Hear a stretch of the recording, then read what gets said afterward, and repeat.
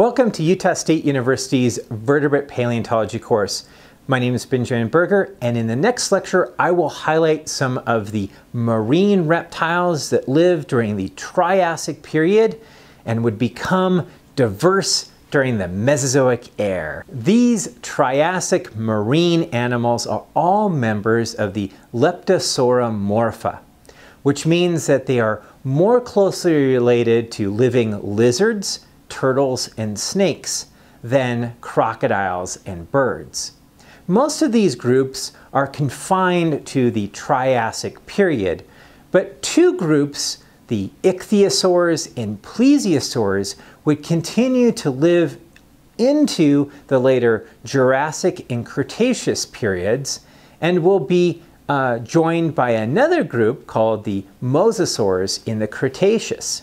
So the Triassic period is represented by these interesting reptiles that return to living in the water. The first group are the bizarre Plachiodonta, which are found in Europe and China. They have very heavy, bulky bodies with thick bones to help keep them submerged. We call this pachyostic bones.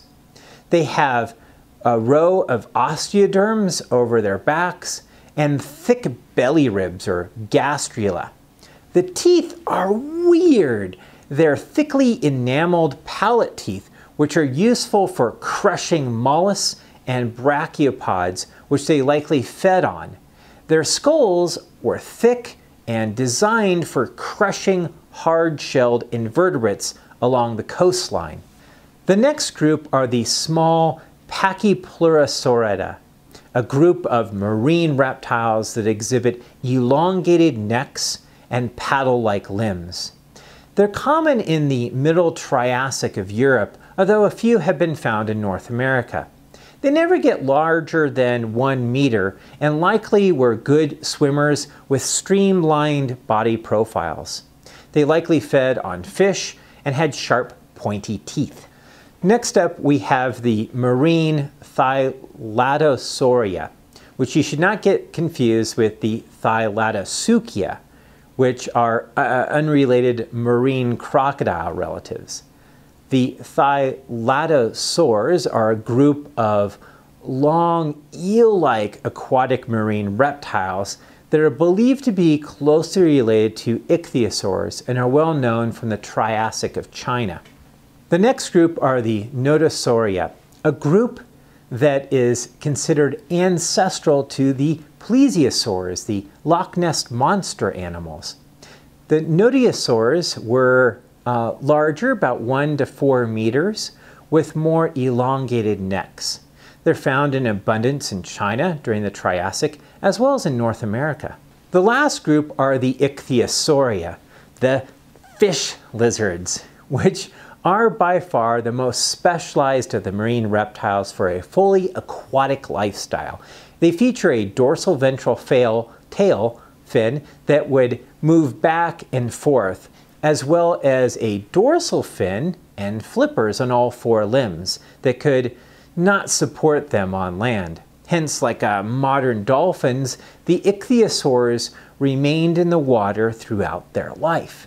They got really big in the later Jurassic with sizes up to 15 meters long, although most are around 2 to 4 meters in size. Hundreds of well-preserved ichthyosaurs have been found across Europe, particularly in southern England along the Jurassic coast and in Germany in the foothills of the Jura Mountains. In North America, they're found in the Sundance Formation in the Dakotas and Wyoming, and in Nevada in the Jurassic marine rocks.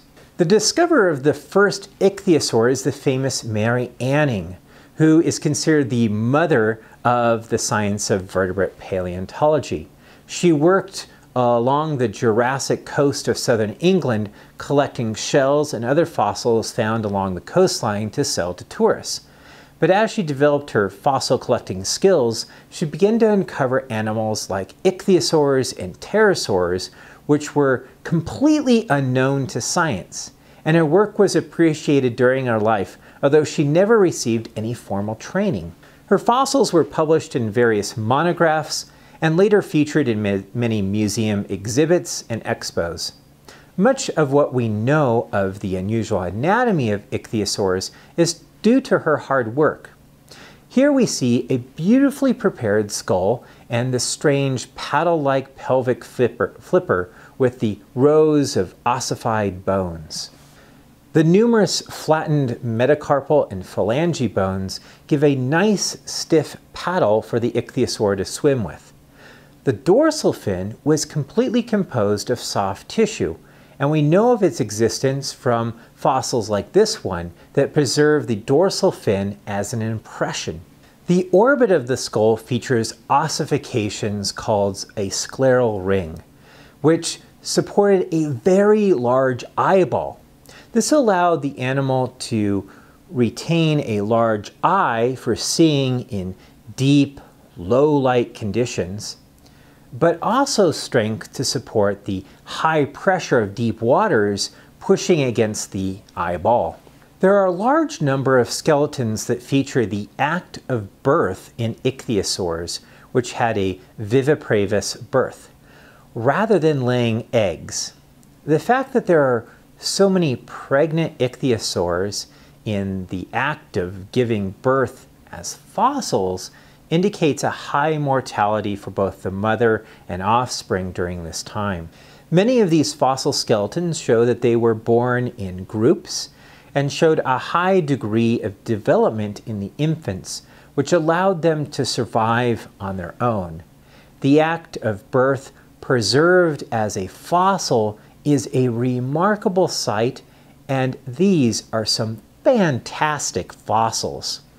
All right, be sure to highlight some of the marine reptiles that lived during the Triassic period. The placodonts, the pachypleurosaurs, the thylatosaurs, the notosaurs, and the ichthyosaurs.